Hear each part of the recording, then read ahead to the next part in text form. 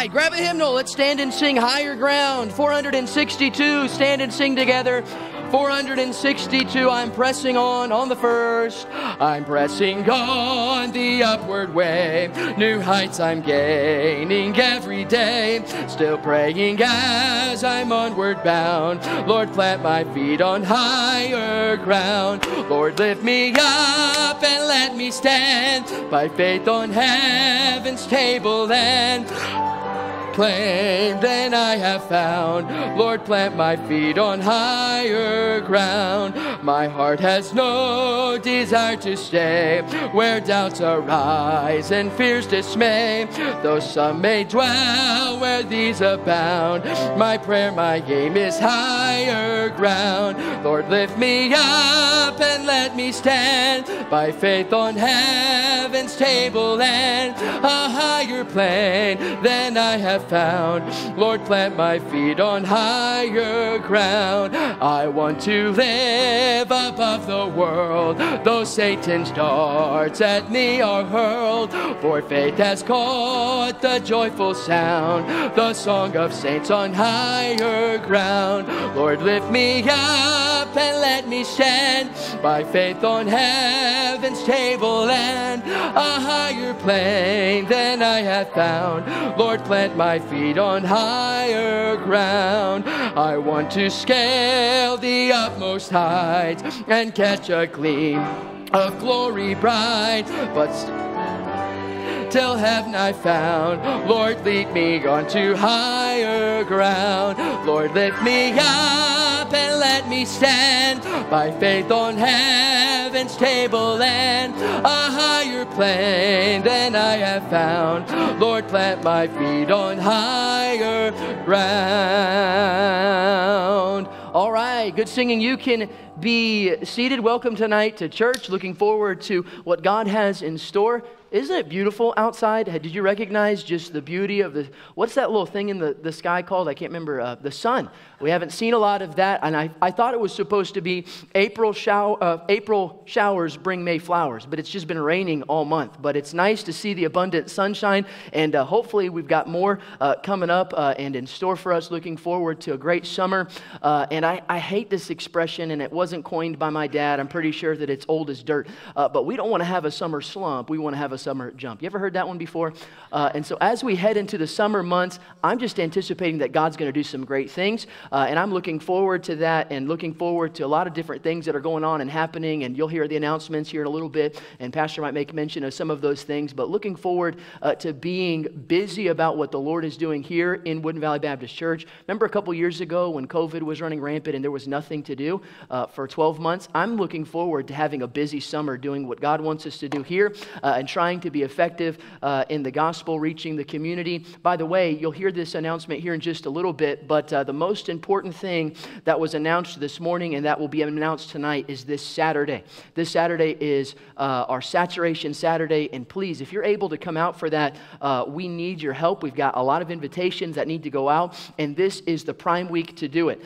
Next week, or the week after next week, is right before the revival, so this allows for enough time during that week for people to plan, to make preparations to attend, and so if you're able to be here this Saturday, the 14th at 10:30 a.m., man, I tell you, we'll put you to work, and we'll go knock out a couple of neighborhoods, maybe it'll look like this outside, and get those accomplished, get those finished. But let's ask the Lord's blessing upon the evening, then we're going to sing another song. Offering will be here in just a little bit. I move things around, and so we'll pray for the service, and then we're going to sing another song here in just a moment. Lord, we're thankful for your goodness, and we want to just take a quick second and just recognize your handiwork, the sunshine and the evergreen trees and the beauty and the articulate tapestry that we get to look at and we get to call home. It's beautiful outside, and you cannot look at the creation, and you cannot look at the sun and the evergreen trees and think that this all just came about randomly. It was painted and it was created by you, by your hand. And it testifies of your glory. It testifies of who you are. You're a creative God. And so we want to give you glory for that. And also thank you so much for creating us. And this afternoon, as I was walking up to the church, just looking at our beautiful building, you've blessed us, Lord. You really have, with a beautiful exterior and interior building. building that houses a bunch of beautiful people. And Lord, we just want to thank you for your goodness to us and what you're doing in and through the ministry of this church. We don't take it for granted. Lord, I pray that you'd be with tonight, be with us as we get into the study and the series, and I pray that you would have your will and way, and that we'd be an encouragement and leave refreshed and challenged as a result of the preaching. Lord, I pray that you'd be with the songs that we sing, although it's Sunday night, sometimes we kind of can get into autopilot, but we are just as much in the middle of the Lord's Day as we were this morning, and so, Lord, I pray that you'd help us to worship you in spirit and in truth even this evening, and that we would captivate ourselves with who you are, the things that you've done, that we'd worship you when we need to worship you, that we'd exalt and praise you when we need to praise you. And Lord, we're looking forward to how you're going to meet with us this evening. I pray that you'd be with all the moms, and want to say thank you one more time for my mom. I'll call her here in just a little bit, but thank you for godly mothers, and thank you for blessing us with examples. Lord, I would not know you if it had not been for my mom. She led me to Christ. And so, Lord, I'm thankful for my mom and thankful for the mothers of Woodland Valley Baptist Church, and even those who do not have a mom or they've lost their mom. They have a lot of moms here at Woodland Valley, and I'm so thankful for the ladies and the godly examples that we have here at our church. And so, Lord, I pray that you bless us tonight. Be with us as we sing this next song in Jesus' name. Amen. All right, stand, and we're going to learn a kind of new one. It's a song called Come Thou Fount, Come Thou King. And you'll notice some of the words sound a little bit familiar, some of them don't, but no doubt you'll know, especially that first verse, Come Thou Fount of every blessing. And then there's a chorus that's been placed to this beautiful song. So let's learn it together. Come Thou Fount, you know this part, sing it out. Ready? Come Thou Fount of every blessing, tune my heart to sing thy grace. Streams of mercy never ceasing, call for songs of loudest praise. Teach me ever to adore thee. May I still thy goodness prove, while the hope of endless glory fills my heart with joy and love. Come thou fount, come thou King, come thou precious Prince of Peace. Hear your bride, to you we sing. Come thou fount of our blessing. On the second, I was lost in utter darkness, till you came and rescued me. I was bound by all my sin when your love came and set me free. Now my soul can sing a new song. Now my heart has found a home. Now your grace is always with me, and I'll never be alone. Come thou fount, come thou King, come thou precious Prince of Peace. Hear your bride, to you we sing. Come thou fount of our blessing. On the last. Oh, to grace, how great a debtor daily I'm constrained to be. Let thy goodness, like a fetter, bind my wandering heart to thee. Never let me wander from thee. Never leave the God I love. Here's my heart, Lord, take and seal it for thy courts above. Come thou fount, come thou King, come thou precious Prince of Peace. Hear your bride, to you we sing. Come thou fount of our blessing. Come thou fount, come thou King, come thou precious precious Prince of Peace. Hear your bride, to you we sing. Come thou fount of our blessing. Hear your bride, to you we sing. Come thou fount of our blessing. Man, you sang it like you knew it. Good job. You can be seated. We'll sing that on Wednesday night, and we'll also sing that on next Sunday. What we're going to do at this time is go straight into our gospel highlights. And I'm going to start things off because I have had one that I've been itching to share. And so we're going to go straight into that. And I'll give you on the right side an opportunity to think about it. And we'll get to you here in just a second. And we'll work our way left. But just quick, 30 seconds, all right? And I will set the tone. Last week, getting stuff prepared for painting, I went over to Home Depot and I met a guy named Gary. I've seen him before, and I've had interactions with him before, and he's always been probably the kindest older gentleman that I've ever met. Always super engaging and bubbly and friendly. One day, I remember several months ago, I had my Graceway hoodie on. What's the Graceway theme from last year that we had?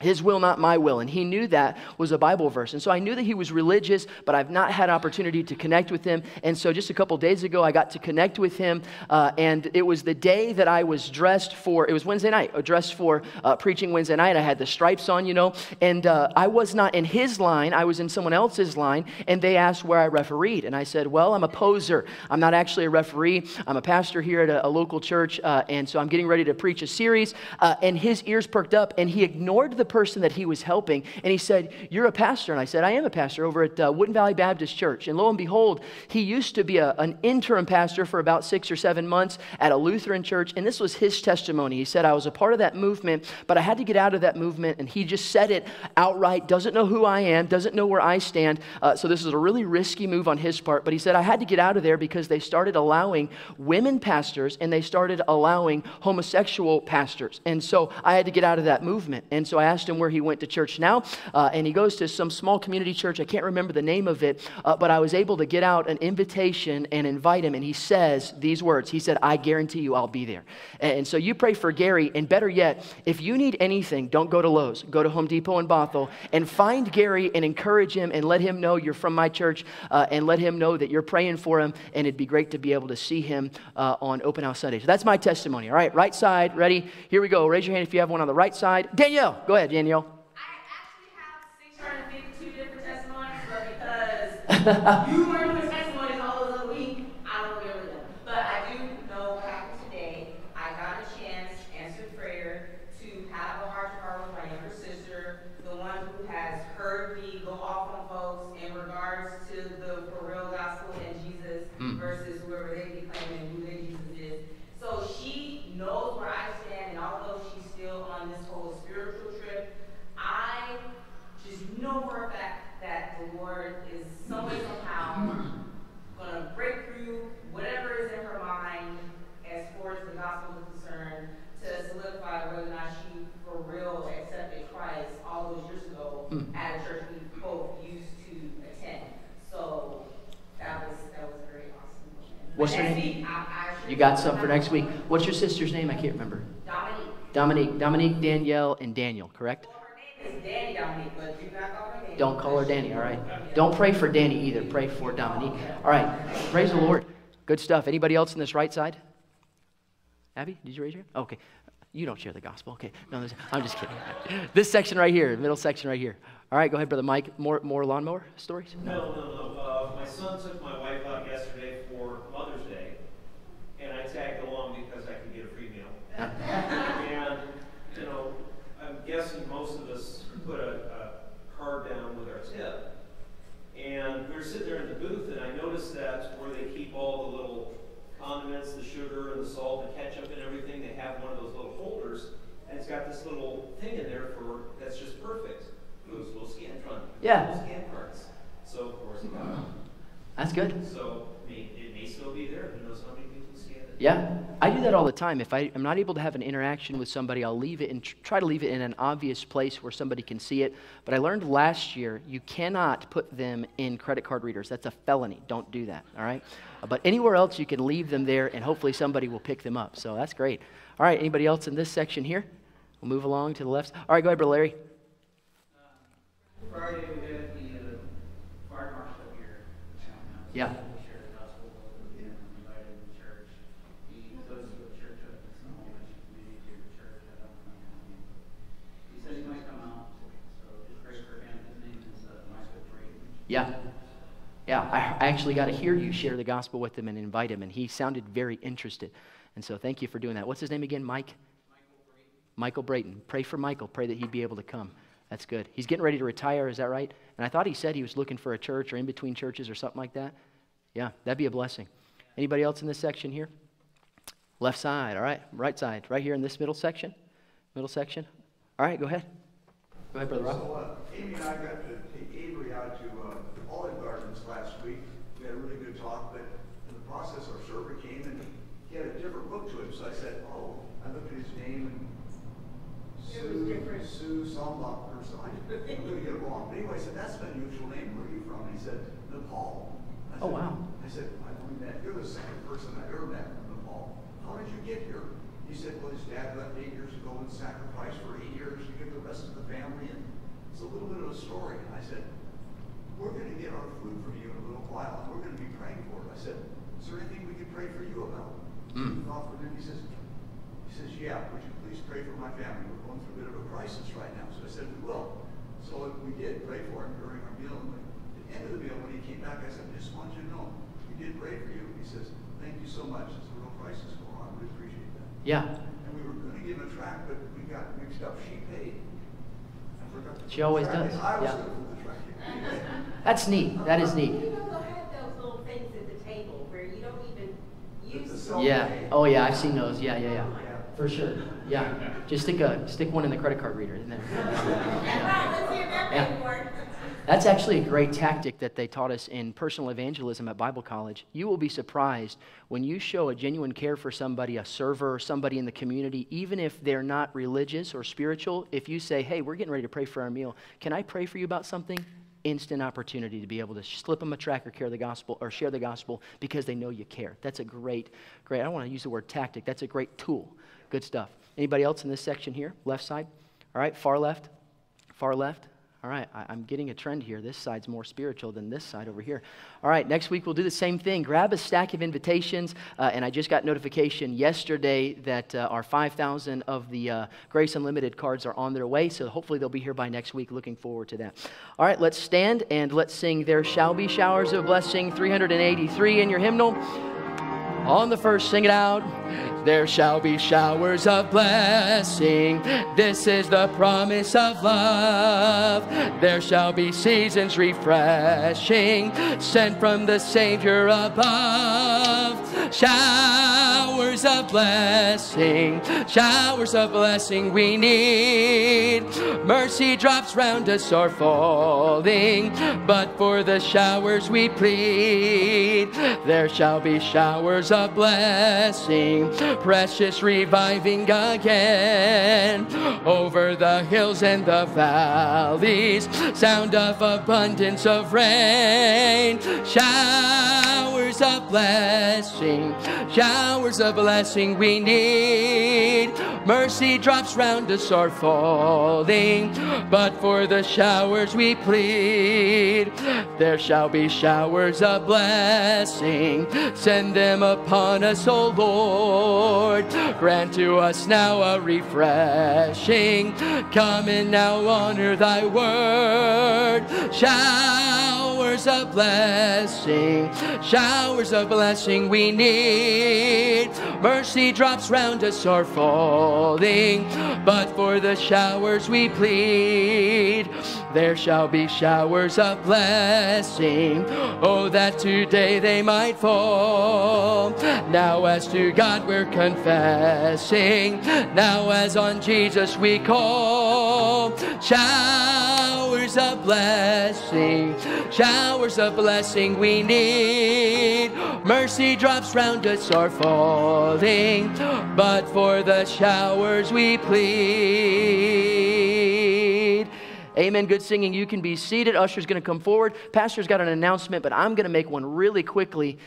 This week is the last time that you can rub and get attached to the green carpet that is in the vestibule, because next week it's going to be gone. Finally, by the time that you come to church next Sunday, the new carpet will be installed. And I just wanted to say, I'm excited and looking forward to getting this restoration behind us, or renovation behind us. And I wanted to say a special thank you to our deacons. Our deacons were here over the past 48 hours. Including Brother Daniel was also here. Brother Larry helped a little bit. And we had some men that were here and really were all day Friday and a little bit of Saturday. They were painting the vestibule. Did anybody notice that? Looks wonderful, looks great. And I'm looking forward to next week having it all installed and ready to go. And just a couple more minor things to do with the nursery. And we are approaching being finished with this restoration project. It only took us 2.5 years, but looking forward to seeing that. And so come back next week and be ready to be amazed. All right, Pastor, go ahead.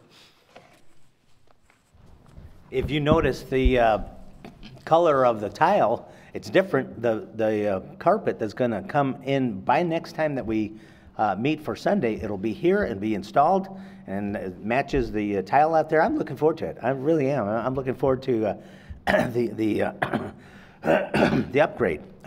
Before we take our offering, I've got a card for Emmanuel and Kate. They're going to be getting married this coming Saturday. As a matter of fact, I know their the Jimenez and some others are going to be flying out there, and pray for us, because I'm actually doing the ceremony, and that's going to be this coming Saturday. They're graduating on Thursday, I believe it is, and then they're turning around and getting married, and Brother Emmanuel is going off to serve in the church on the East, and so we're really proud of them. Finally got all of that schooling behind him, did wonderfully, and he's going to be a great servant to the Lord. We love him. He was here last summer, and always such a great attitude. Well, there's a card, and I don't know where it went to. I started passing it out. Where is it right now? Okay, Mary has it. So while we're doing this, if we get this done before the preaching, so nobody's distracted, after you sign the card, if you want to sign the card, go ahead and do that, and we'll just gather it all. And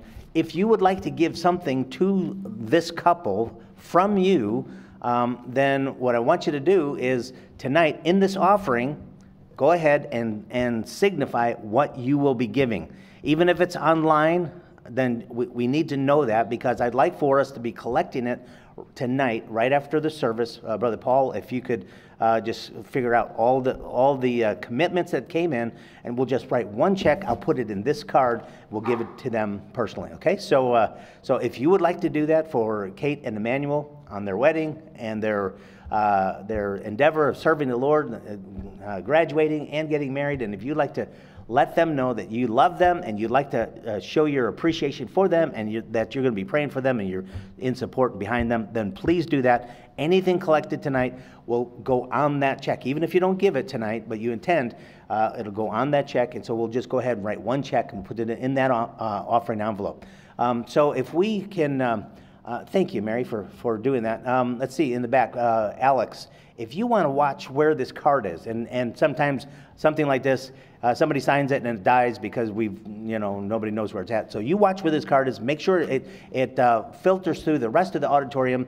And if anybody needs it, make sure that you see Alex, okay? And go ahead and get that and sign it if you want to sign it. And then if you would put it on my desk afterwards. Sometimes something like that gets lost, so we want to keep an eye on it. Thank you. Appreciate that. All right, so let's go to the Lord in a word of prayer, and you give as unto the Lord, and the Lord will bless you. And isn't that a wonderful thing to be a part of God's work? I am so excited for this church and for the prospects of what God is doing and will be doing here. And so let's go ahead and give with thanksgiving tonight. Lord, thank you so much for this, your service, your church here. Lord, we're so grateful for everything that you've done and that you are doing and that you will do. And Lord, I pray that you'd help us to stay close to you. Help us to be sacrificial for you. Lord, help us to extend ourselves and watch you bless in many ways. And so, Lord, we ask that you would take this offering that we're about to give, and Lord, that you would just go ahead and bless the gift and the giver. And for those that do give towards the Jimenez wedding, Lord, I pray that you would just bless in that offering and allow this to be taken as a real blessing to this couple who is in your service And so, Lord, we pray that you just bless that. Lord, I pray that you just receive not only our finances and the fruit of physical things, but, Lord, our thanksgiving and our gratitude for being such a wonderful God to us. And, Lord, we ask again that tonight you would speak to each and every one of us in the service. We ask these things in Jesus' name. Amen.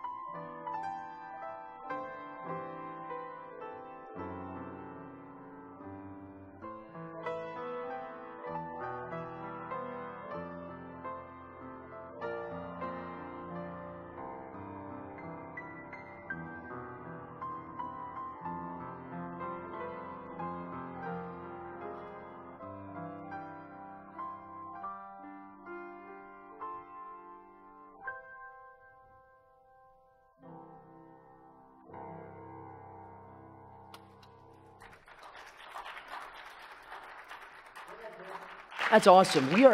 I'm telling you, we're spoiled. God has blessed us richly with some people that have some skill and some talent when it comes to using these instruments, the pianos. And it's not about the talent or the ability, it's about the heart. But the Bible does say that David played skillfully on the harp. And it takes a lot of discipline and effort to be able to play a song like that. And so thank you, Abby, for using your talent. And it made me think of a testimony, really a praise. And this is just how God works. But it takes a lot of practice and effort and emphasis when it comes to being able to play like that. And we are blessed with Miss Sarah and Miss Jordan and several other piano people and teachers and students. And I'm thankful that God has placed those people in our church to be able to develop the next generation. And one of the cool things about that is God has blessed us with instruments like this one over to my right. That was a gift that was given to us. That's about an $8,000 piano. This one we got at a rock solid deal just a couple of years ago, and have the two. Then the music room is now functional again. I don't know if you saw that, but the flooring is in there, and we placed the piano back in there. But this is what happened this week. This week, I was on Facebook Marketplace. Usually when I get on Facebook, that's what I'm doing, is getting on Facebook Marketplace. And I happened to see a beautiful Kohler & Campbell. It's a SKG 500. It's one step up from this piano. It's about an $8,500 piano. It's white, like a crisp white color. And it was on Facebook Marketplace, and it said moving sale. And so I saw it, and a lady named Miss Kim, I reached out to her, and this is all I said. I said, or her post said, I'm needing to sell it, make an offer, I have to move, and it's not able to fit where I'm going, and it was a location in Bellevue. And so I just reached out to her and I said, hey, my name is Lamar. I'm with Woodland Valley Baptist Church, and I just thought I'd share this with you.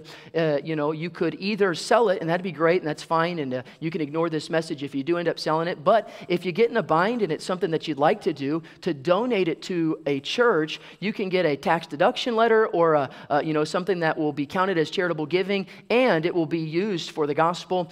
And so she messaged me back, and she said, when can you be here? And so I did not think that, the first thing I thought is it's a scam. No way it's real. And so I reached out to her, I called her, and she had very, very broken English. And so I'm not really sure if this is real or not. And so I go over to Bellevue, probably one of the nicest houses that I've ever seen. And I walked inside, she welcomed me in, she showed me the piano, I played it myself. And I don't know pianos like Sarah or Abby or Jordan, but it was, nice feel. There wasn't any dings on it. It was in perfect, immaculate condition. And I was talking to her, and she said, yeah, my sister is the one who handled the posting of it, and she was reading me the responses, and someone offered $4,500, someone offered $3,000, and I had several different offers, and then she said, somebody offered for you to donate it to a church. She said, that's what I want to do. She said, my nephew is my pastor, and she goes to a church in Redmond. She says, my uncle is a pastor, and there were like 4 or 5 different people that were in her family that were pastors, and so she's donating it to the church. Is that not so cool? God, I'm telling you what, He loves His people, and He loves the emphasis that we put on good, godly music, and I'm looking forward to putting that into the music room. The piano we have in there, so thankful that God provided that at no cost as well. But if you've played it before, it's got, I can't remember the expression or the actual title of it, but it's an old harp that's like pre-1950s, so it sounds very bar-ish and almost Southern gospel-ish, and that's why some of our teens are singing off key, is because they've been using that piano over there rather than using these types of pianos. But we're thankful for that, and we're going to look to give that away to somebody, and we're going to have a very nice piano for the music room, for music lessons and for group practices. And so I'm just thankful for our music, and I'm thankful for talent like we just heard, and I'm thankful for what the Lord is doing musically here at the church. And so just thought I'd share that with you real quick. Esther chapter 6. Go to Esther chapter number 6. And we are getting back into our series, or continuing in our series that we began a few weeks ago, Where's God? A study of the book of Esther. And tonight, just a quick thought, a short message, but you would expect nothing less from me because I really am a short-winded preacher, right? I think that I've proven that. Why are you looking at me that way? I preach for 28 minutes on Wednesday night. Thank you very much. And so how many times do you have to play basketball to be a basketball player? One time. How many times do you have to go bowling to be a bowler? One time. How many short messages do you need to preach to be a short-winded preacher? One short message. And so you're welcome for that, by the way. And I am looking forward to continuing in that series Wednesday night. But really just a simple thought that we're going to look at. And I love this particular chapter, and I don't want to spoil it or get ahead of myself. I caught Brother James reading ahead tonight. Shame on you. Don't read ahead. You need to be surprised and act like this is the first time that you've ever heard this stuff. But this is where things start to get a little bit interesting in Esther chapter number 6. And we have now found ourselves, or we find ourselves yet again in a very pivotal moment in our narrative as we progress through the life and the story of Esther. And so just last week, she has appeared before King Ahasuerus, and she's done it unannounced, which is a big no-no. You don't go before Ahasuerus or the king of the Medo-Persian Empire unannounced. If you were to do that, you would be dismissed, or at the very least dismissed, or it could have even potentially meant that you would be put to death. And we know that Ahasuerus is very emotional. He's very insecure. At that particular moment in time, historians say that he was battling depression because he was really a failure of a king. He's already put away Vashti, his first wife, and so it was a big deal. I hope that we understood. It was a big deal for her to go, and took a lot of faith and took a lot of dependence upon God when you have to stand alone. That's what we looked at last week as she would appear before King Ahasuerus. And so she's going, and before she does, she tells Mordecai and the people in Shushan and the provinces as well as her maidens to fast and to pray for 3 days. And really, this was and I've said it multiple times, a spiritual response to a physical catastrophe. As she's looking at the hopeless situation, she responds spiritually to a physical catastrophe, and she's about to do, again, the unthinkable in appearing before the king, which is, again, something that you wouldn't do. But during that process of time, we know that Haman, during that time, was busy being noisy and tumultuous. And that's the definition of Haman. He is noisy and he is tumultuous. He's causing issues for Mordecai. He's causing issues for the Jews. He's even causing issues for Ahasuerus. He's manipulated him. He's taken advantage of his insecurities. He has been very ambiguous in how he has dealt with him. Historians say that he was trying to even overthrow the position that Ahasuerus had. And so he is busy being very noisy and very tumultuous. And he's put this wicked anti-Semitic plan or agenda together, and although he hates all of the Jews, and we kind of saw a little bit about why, he is an Agagite, which went back all the way to when Samuel would have diced up King Agag, the king of the Amalekites, back in, I believe it's 1 Samuel chapter number 15. But anyways, he hates all of the Jews, but there's one Jew that he hates more than any other Jew, and who is that? Mordecai. He despises him and he hates him, and it's mainly, and I don't want to paint him in a negative light, but it's mainly Mordecai's own doing and his own choosing, because he refused to reverence and to bow to Haman, and so that bothered. It really did bother Haman, and so we closed out last week looking at his ruined moment as he comes from this great banquet that was thrown. He felt like it was thrown in his honor. We see that he comes away from that, and he's on cloud 9. He has been promoted. He has been recognized. He has been exalted. And so he comes out and he's just smiling and he's excited, looking forward to the next day when he was invited to the second banquet. And who but Mordecai does he see refusing to bow? Right out of the gate, as soon as he comes out of that banquet, there's Mordecai. Everybody else is reverencing him, and it ruins his moment. And we saw last week that that was nothing short of providential. God had placed Mordecai at that moment right there to just spoil it from him or for him. But we saw this, that even though he was bothered, verse number 10 of chapter number 5 tells us that he kind of puts it away and says, okay, I'm not going to focus on that. I'm just going to go about my way. And he goes to Zeresh, his wife. He goes to his wise counselors. That's what it says. And he shares with them what happens, and he's just relishing in the moment, and he's saying, I am the bee's knees. No one is as good as me. King Ahasuerus loves me. He's promoted me. Even his wife Esther loves me. She's invited me not to one, but to 2 different banquets. But then in verse, I believe it's number 16 or verse number 15, he goes back to his frustration, and he says what? All of this availeth me nothing. This is, I'm angry and I'm bitter and I am upset because Mordecai refuses to bow. And Zeresh, his wife, and his friends and his counselors advise him to erect this 75-foot gallows and to go before King Ahasuerus and to instruct him and to tell him, hey, this guy is a problem in our kingdom. Would you grant me permission to put him to death? He's already granted you other anti-Semitic plans and agendas and indictments, and so why would he not grant you this request? And the Bible says that it pleases it pleases Haman, and he goes about building this gallows, which Mordecai is going to hang from, if he has anything to say about it, on the very next day. And so the story continues in verse number 1 of chapter number 6. On that night, are you there? Verse number 1 of chapter number 6, on that night, and we'll talk about the significance of that timeline here in just a moment. On that night could not the king sleep, and he commanded to bring the book of the record of the Chronicles, and they were read before the king. And it was found written that Mordecai had told of Bigthana and Teresh, 2 of the king's chamberlains, the keepers of the door, who sought to lay hands on the king Ahasuerus.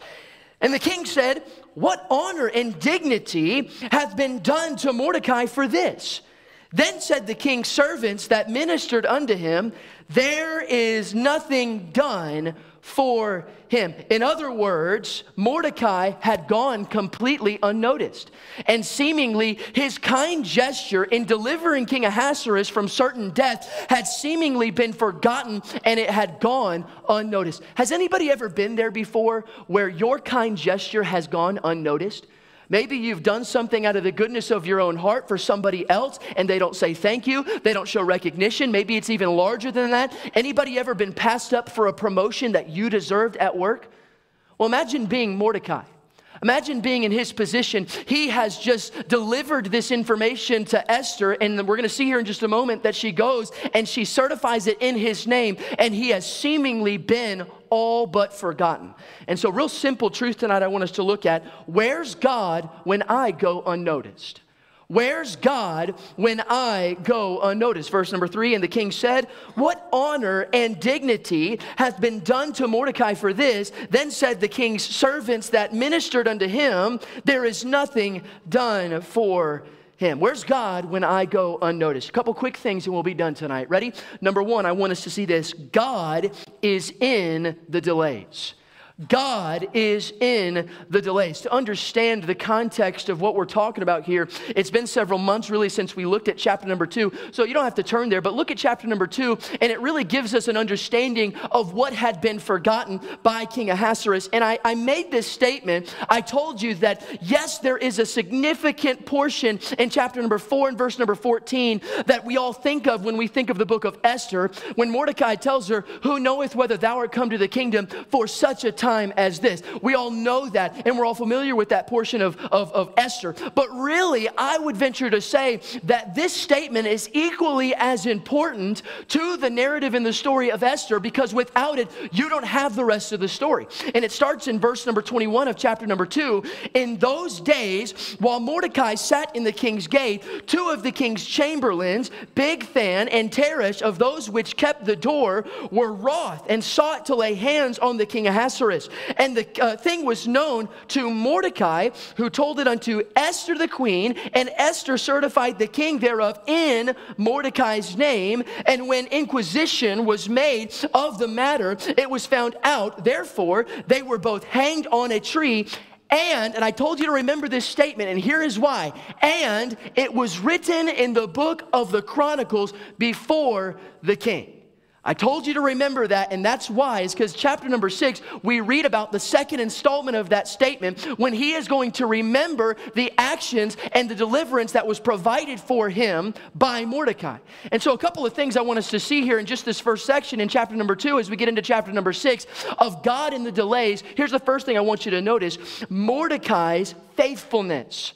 Mordecai's faithfulness. Mordecai in this situation did the right thing in spite of a conflict of interest. You say, what do you mean by a conflict of interest? Well, nobody would have more incentive to see the assassination of the anti-Semite Ahasuerus than a Jew that was living in Shushan. Would you agree with that? I'm not even talking about Haman. Ahasuerus was an anti-Semite. Ahasuerus didn't like the Jews. As a matter of fact, history tells us that just before we pick up in Esther chapter number 1, or excuse me, Esther chapter number 2, I believe it is, that Ahasuerus has allowed 50,000 Jews to be murdered in the 127 provinces, a little mini Holocaust. And so you see that no one would have incentive to let this thing slide, to let Bigthan and Teresh proceed with assassinating the king than Mordecai himself. All he has to do is let the information and the indictment fall on deaf ears and go about his merry way. He just has to go, and you know, I'm not even going to pay any attention to that. Good riddance. If they do kill King Ahasuerus, it's better for me, and it's better for all the Jews who are living in suppression there in Shushan in the 127 provinces. As a matter of fact, I would say that a Jew would maybe even get in on the plot to kill Ahasuerus. At least that's what I would do. Hey, Bigthan and Teresh, how can I play my part? And so you see, this is a conflict of interest for him to do the right thing and to go before Esther and to tell her, hey, there's there's this plan to put out King Ahasuerus. And so I really believe that Mordecai wanted to do the right thing, even though letting this go would seemingly serve himself and serve the Jews living in Susa. And so he informs Esther of the plot to kill King Ahasuerus, and it is dealt with, and the gesture is documented there in chapter number 2 and verse number 23. It is documented in the Chronicles of the King. And so we read that, and so knowing what we know about the information and the life-saving information that Mordecai has delivered to Esther, surely we're going to start chapter number 3 with the exaltation and the promotion of Mordecai. I mean, after all, he deserved it. He has just been, he's delivered quite literally Ahasuerus from certain death. It was brought, and it wasn't like it was done in secret. She brings it in his name. She says, Mordecai has informed me that these 2 men are plotting to kill you. He deals with them. It's written in the Chronicles. And so chapter number 3, we're surely going to read about the promotion and the exaltation of Mordecai. Is that what we read? No. Who gets the promotion? Haman. Who deserved the promotion? Mordecai. Who got the promotion? Haman. And so chapter number 6, from chapter number 3 to chapter number 6, where do we find Mordecai? What do we find him doing? Here's what we find him doing. He is belly aching. He is complaining. He's frustrated because he was passed up on a promotion. He gets on Twitter, free speech now, and so he posts on Twitter and says, I have been passed up for a promotion. I'm the one who deserved it. It wasn't Haman. Is that what you find him doing? Not at all. And I know that we don't read about it, but we can see through the context of Scripture that he busied himself doing really what God wanted him to do. He busied himself concerning himself with the safety of Esther, his niece. He busied himself with the deliverance of the people of Persia, the Jews that were living there in Persia. He was not consumed or concerned with not getting recognized and not getting rewarded, because he knew this, that God is going to reward and he's going to exalt the humble. And so you can see that Mordecai is really nothing less than faithful. In his response, we see the faithfulness of Mordecai, but we also see, letter B, Ahasuerus' forgetfulness. And I don't know the plural of Ahasuerus. What is it? As Ahasuerus forgetfulness or Ahasuerus' forgetfulness? I'm not really sure. Any English teachers in here? Okay. Ahasuerus forgetfulness. It's possessive. So it's just Ahasuerus apostrophe, right? Ahasuerus, thank you, teacher, Brother Mike, thank you so much. And so Ahasuerus' forgetfulness, his life has just literally been saved by this random Jew that is living there in Susa. And so he writes it down in the Chronicles, and he seemingly forgets all about it. Not seemingly, he forgets all about it. And so the more that we learn about Ahasuerus, the more that I am convinced that he has got to be one of the worst leaders in definite militant and political history, because he parties all the time. He doesn't listen to wise counsel. He promotes the wrong people. He recognizes the wrong people, and he neglects to reward the right people. And so this period between chapter number 2 and chapter number 6, it covers the span not of a few weeks or months or even years. It covers the span of 5 years. For 5 years, this kind gesture and this delivering gesture that Mordecai delivered has been forgotten. It has gone unnoticed. But we're going to see that God was working actually in this delay. This wasn't a surprise to God, and although you and I can look at it through our timetable and say God has neglected to reward his faithful servant, God was allowing everything to fall together. He was allowing all the pieces on the chessboard to be in place before he would make his next move. And so we see that God is even in the delay of recognizing the faithfulness of his choice servant, Mordecai. God in the delay. Secondly, I want us to notice this. God is in the details.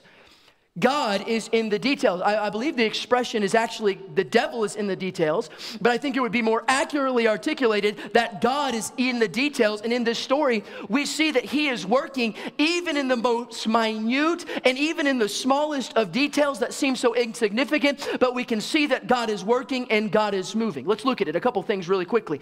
First, we see divine insomnia. Divine insomnia. Verse number 1, on that that night. Now let's pause and let's consider the significance. And remember I told you, after these things, on that night, anytime you see a reference to a time period, especially in the book of Esther, those time periods are very significant. And so when we consider what night we're talking about, you can almost hear the power tools of Haman in the background as he's erecting this. Well, they didn't have power tools back then, but you can hear the hammer, you can hear the saw, you can hear the instructions as he's building the gallows. On that night, he's building the gallows that he is hopeful that Mordecai, his arch nemesis, would hang from the next morning. And so come morning time, Haman is sure to revenge himself and avenge himself of his enemy Mordecai that refuses to bow. We know he's going to go and appear before the king. He's going to request that Mordecai be assassinated. And the Bible says in verse number 1, on that night could not the king sleep. What a coinky-dink. What a coincidence. No. What providence.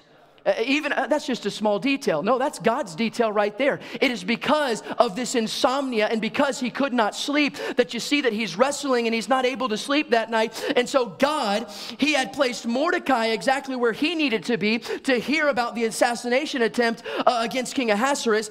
God had written it in the Chronicles of the King. God allowed it to go unnoticed for 5 years. And God had Haman erect the gallows for Mordecai. God is the one who is working in all those different details. And on that night, he ensured that Ahasuerus had way too much pizza before he went to bed. Look at verse number 1. On that night could not the king sleep, and he commanded to bring the book of records of the Chronicles, and they were read before the king. When you're worried and you can't sleep, just read the Chronicles of the King, and you'll fall asleep. You ever heard that, Bing Crosby and White Christmas? Anybody else like to do mindless motor activities when you're having trouble sleeping? Maybe you turn on the TV and turn on some white noise, or maybe you get on the phone and you're looking at things to try to digress or try to calm down and get ready for sleep. Maybe you play one of pastor's sermons so that you can get in prime position and get ready to go and drift off into sleep. Anybody else like that where you got to do mindless motor activities? Well, that's exactly what he's doing here. There's nothing more boring than reading. It's literally the diary of the king, the daily diary of the king, and talking about his different things that he's done, different edicts that he's spoken, different people that he's killed. And so he's having trouble sleeping. And so he gets one of his chamberlains to come and to just, hey, read the Chronicles. I don't care where you read, but I'm struggling. And so how about you just go ahead and start reading? And randomly they pick a day. And they start reading, and okay, today, so-and-so went into the marketplace, and she didn't have enough money, and so she stole, and so you assassinated her. And then over here, somebody came, and they wanted to talk to you about a property issue, and you were in a bad mood, and so you killed them. And so then over here, a lot of killing and a lot of assassinations. And so, on this day, this random Jewish guy named Mordecai told your wife Esther that you were going to be assassinated, and it led to your deliverance. And then on the next, wait, back up. Whoa, hold on. Back up, read that again. Oh, well, and you kind of just get it. His head pops off his pillow and says, hang on a second. Read that again. And they read about how Mordecai had delivered really the life of King Ahasuerus to Esther. Look at it in verse number 2. It says, and it was found written that Mordecai had told of Bigthana and Teresh, two of the king's chamberlains, the keeper of the door, who sought to lay hands on the king Ahasuerus. And the king said, what honor and dignity hath been done to Mordecai for this? Then said the king's servants that ministered unto him, there is nothing done for him. In other words, we have overlooked something very important. We have not recognized somebody that quite literally has delivered you from certain death. And so you can see Ahasuerus, he just pops out of bed and he realizes that there has been this major oversight. And you know what we see? God is all in that detail. God is all in that detail of all nights, of all things, of all places for them to read. They read exactly where he had forgotten to recognize God's choice servant. And it wasn't by accident. It was under the purpose, under the realm of God's control. God ensured that. So that leads to this divine irony. And this is where, and I appreciated when Pastor preached this series back in COVID. Do you guys remember that? He couldn't make it through this portion without dying laughing. And there's a reason for that. When you read this next section, you cannot convince me that God does not have a sense of humor. Hollywood cannot write this type of stuff, right? Look here, ready? Divine irony, verse 4. And the king said, who is in the court? Now Haman was come into the outward court of the king's house to speak unto the king to hang Mordecai on the gallows that he had prepared for him. Again, you can't convince me that God is not a comedian right here. Of all people, who is standing in the court? But Haman is standing in the court, and I don't know why. It says that he's ready to inquire of the king. I don't know why he was there so early, but there he is. I'm sure his hair was all brushed, if he had any hair. I'm sure he was wearing his nicest robe. He wanted to be first in line to go in and talk to the king. I'm sure that he was just as excited as he was in chapter number 5. He's whistling. He's anticipating the meeting that they're going to have the next day, the banquet that is thrown seemingly in his honor. Just one little minor detail. I need to make sure that we assassinate Mordecai. And so who but Mordecai or Haman is standing in the court? You know who did that? God did that. God did that. And we see this, letter C, divine inquiry in verse number 6 or verse number 5.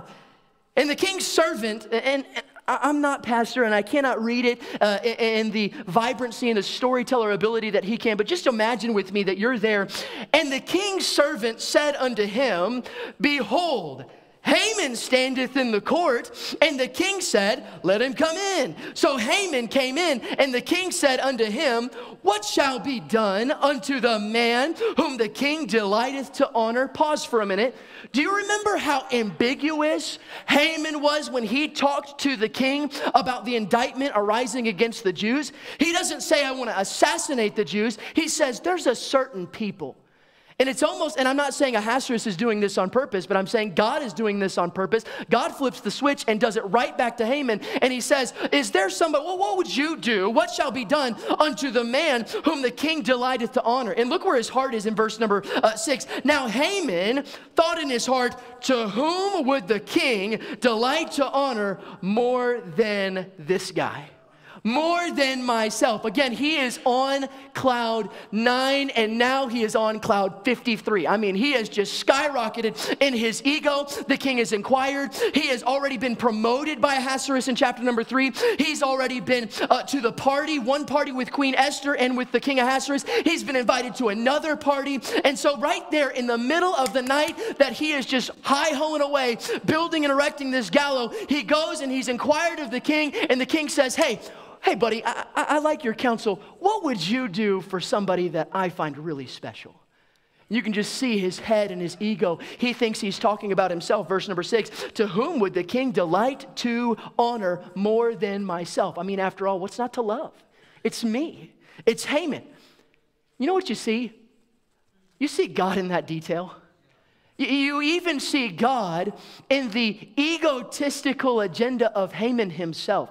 And I love how God is going to flip the switch. Where is God when Mordecai went unnoticed? God was working in the details, even in the pride and ego of Haman himself.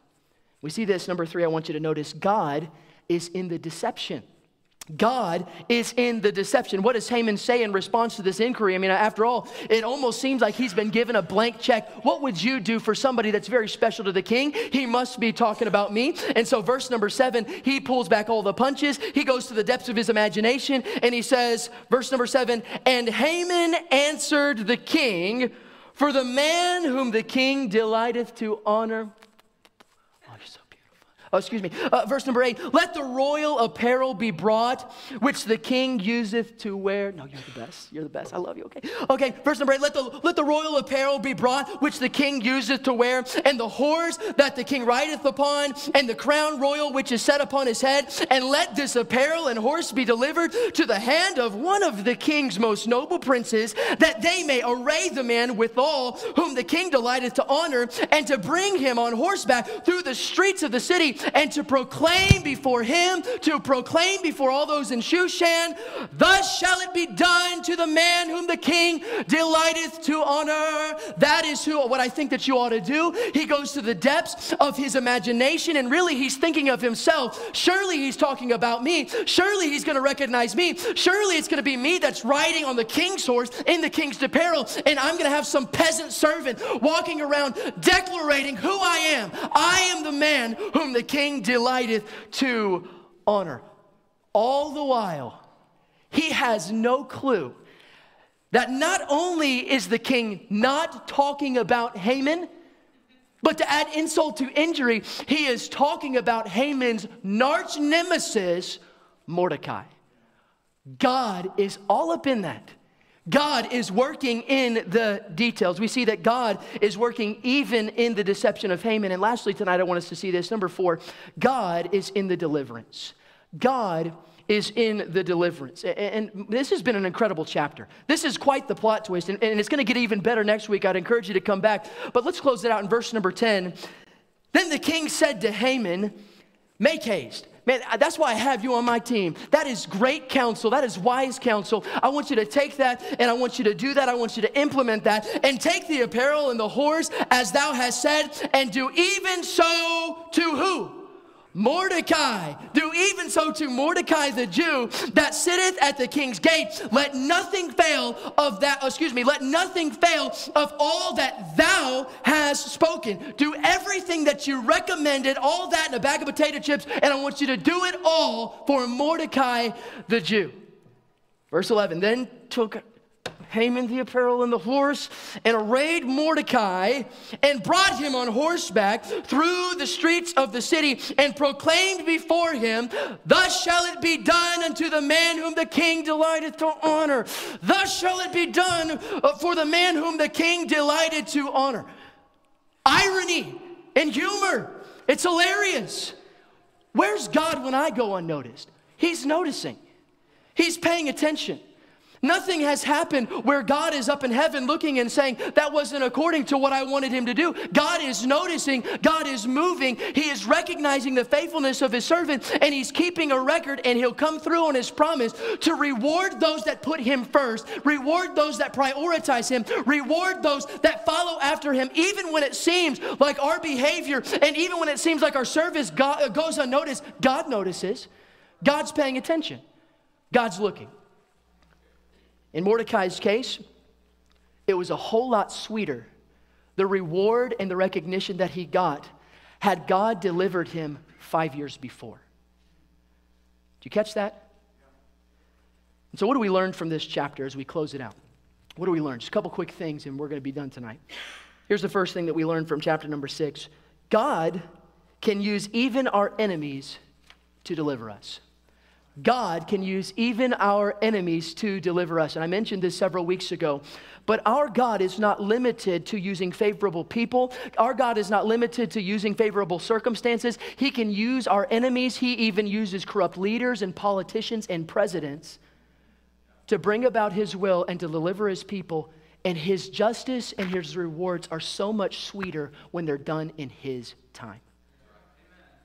God uses even our enemies, and that leads to, secondly, God chooses the perfect moment to reward his servants. His moment, his time, is part of his will and his plan. And I don't know about you, but I am glad that in our story, for at least our story, that God didn't follow the timetable that you and I think that he should have followed. Had it been me, had I been the one who was writing the book of Esther, I would have had Mordecai look the other way and just let this anti-Semite Ahasuerus fall to his death. But you know what would have happened? Had he done that, had Ahasuerus been assassinated, that would have done nothing for Haman. It might have even made the situation worse for the Jews living in Susa. But God in his timing elected to allow Mordecai's faithfulness to seemingly go unnoticed so that he could reward his servant in his perfect time and use Haman to do it. Only God could do that. And here's the last one, and this one's big. God exalts the humble and he debases the proud. God always, I should say, always exalts the humble and he debases the proud, and he does it in his time. We ended chapter number 5 with Haman going about his merry way, whistling while he went off to work to erect this beautiful 75-foot gallows. He is in the best of moods. And where do we end? Look at verse number 12. How's Haman doing in this situation? Verse number 12, and Mordecai came again to the king's gate, but Haman hasted to his house, mourning and having his head covered. And Haman told Zeresh, his wife, and all his friends, everything that had befallen him. Then said his wise men and Zeresh, his wife, unto him. Remember what they told him before? They told him, hey, if this guy's bothering you, you should build this gallows, and you should ask King Ahasuerus if you can hang him. Now, one chapter later, look at the information and the intel that they're giving him in verse number 13. If Mordecai be of the seed of the Jews before whom thou hast begun to fall, thou shalt not prevail against him, but shall surely fall before him. In other words, you have picked a fight with the wrong people. You've picked a fight with the wrong people. And while they were yet talking with him, it gets better, came the king's chamberlains and hasted to bring Haman unto the banquet that Esther had prepared. And we're going to see next week what unfolds. It gets so much better and so much sweeter, at least for everybody but Haman in the story, when we see what God is going to do in chapter number 7 with the gallows that were supposed to be erected for Mordecai. Here's the story. Here's the purpose. God always exalts the humble, and God always debases the proud. And he always does it in his time. Not in your time, not in my time. He doesn't follow our timetable. He's not limited to do what we think that he should do. And as a matter of fact, I find myself on the opposite end of blessing, always thanking God that he didn't let me have my way with my time. God always exalts the humble, and he always debases the proud. Here's a short illustration, and I'm going to be real careful at how I share it, but this is just where my mind went, and I want to be transparent. There's a situation that unfolded just maybe 2 or 3 years ago. And it happened right here at Woodland Valley Baptist Church, and I'm not going to say names, and I'm not going to say or share information or anything like that that would be damning to anybody that's involved. But there was just a situation, being honest, where some things were shared and some things were said about our church, about pastor, about myself, that were simply untrue and unfair. They were said, and that word began to get around, and even some people bought into the information that was being shared. And I looked at that information, and I was so frustrated, and I was so angry. And not only was I angry at the information that was being shared, I knew something about the person who was sharing it that would remove their credibility. So I went to pastor, and I said, here's what we need to do, pastor. We need to go, and we need to confront this person. We need to talk to this individual, and we need to, and he stopped me in my tracks, and he said, hang on, back up for a second. God always exalts the humble, and he always debases the proud. And he always does it in his time. And I didn't like that in the moment, because I knew what needed to be done seemingly in that moment. But in his wisdom, he knew something that I didn't know, and that's that God always comes through on his promise to exalt the humble and to debase the proud. And that is exactly what God did in that situation. God exalted the humble. He revoked the things that were being said about the ministry and Pastor Farinella, and he debased the proud. And you know what I learned from that situation? I sure am glad that God is in front of us. And if I want to see God come through and give me blessing and reward me, I need not get ahead of him. You hear me? Don't get ahead of God. Where's God when I go unnoticed? Don't worry about it. He's noticing. Trust him, but don't get ahead of him. Wait on him. And his rewards, listen, his rewards are so much sweeter when not only we follow what he wants, but we follow his time. God always exalts the humble, and he debases the proud. Lord, I pray that you dismiss us with your blessing, and I'm thankful for this truth, and I'm thankful for the specific significance that it's played in my life. Just studying over the past couple of months, I was reminded that there's been many times where I've gotten ahead of you, and you've let me have my way, and I always end up in the ditch. And then there's moments where, because I am not all-knowing and I am not omniscient, I see the way that things are unfolding, and I begin to question you, but I choose to trust you, kind of with my hands in the air, and you always prove yourself true. You always, always, always reward your faithful servants, and you always debase those who pick a fight with your people. So, Lord, I pray that that truth would just resonate with us very simply tonight, and that we would be actively not seeking your reward, but seeking your will. And know that you are going to come through in rewarding us for our faithfulness and also doing it in your time. And even in moments, using our enemies to do it. Lord, only you could have done something like what happened with Haman. So who are we not to trust you? Lord, I pray that we'd learn to trust you. Every week I've mentioned that. And really that's what Esther is all about. Trusting the immutable God. So Lord, I pray that if you've spoken to hearts tonight, that we do business with you as we head into the invitation. And we'll give you all the praise for it in Jesus' name. Amen. If you'd stand to your feet, we'll have just a quick moment of invitation. And if God's spoken to you, just do business right away. We won't labor long. If he's not, then we'll go into the announcements and end the service.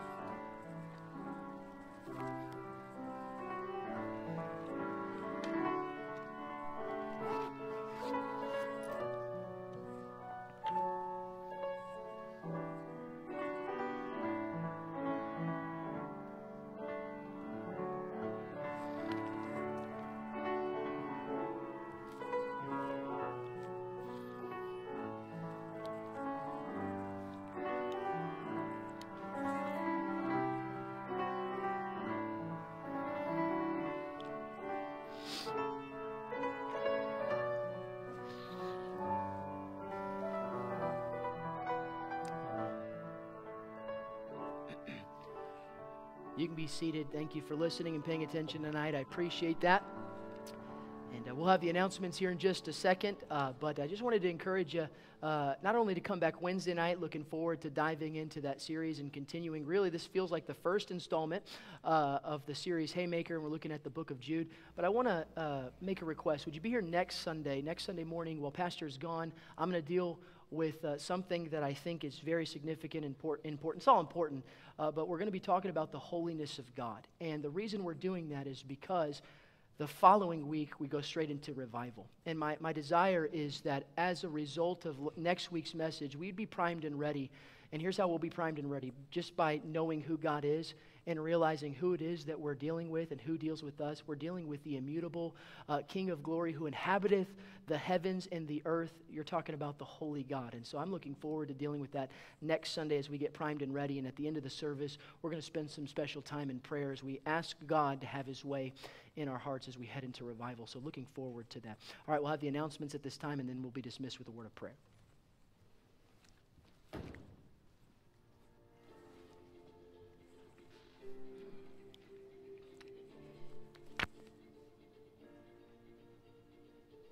Hey church, we hope you've been encouraged. Before we're dismissed, let's take a look at some upcoming events. Ladies, I hope you had a wonderful Mother's Day. Join us this Tuesday for this month's Ladies Fellowship at 7 o'clock p.m. Refreshments will be provided. Don't miss it. Everybody, listen up. You don't want to miss our annual Open House Sunday on May 22nd with special guest speaker, Pastor Carrie Nance from Tampa, Florida. Take a quick moment to share this event on both Facebook and Instagram. Speaking of Carrie Nance, mark your calendars now for our annual Spring Revival, May 22nd through the 25th. Regular service times on Sunday and 7 o'clock p.m. Monday, Tuesday, and Wednesday. Don't miss it. We've got tons of Open House Sunday invitations that we need to get passed out. Don't miss Saturation Saturday, this Saturday at 10:30 a.m. There's also wallet-sized invitations available at guest services. Grab a stack and start passing them out today. Silverwood is just a few weeks out. Join us for one of the biggest youth events in the Pacific Northwest at our annual Silverwood Super Rally, May 27th through the 28th. The cost for Wooded Valley teens is $110. Not a teen but still want to go? Stop by guest services and register using the general public registration form and make plans to meet us at the park on Friday, May 27th. What a blessing to hear the Bible taught and preached. If you'd like to connect with Pastor Farinella, simply send him a message at pastor@woodenvalleybaptist.org. Don't forget to like and subscribe and tune in tonight at 6 p.m.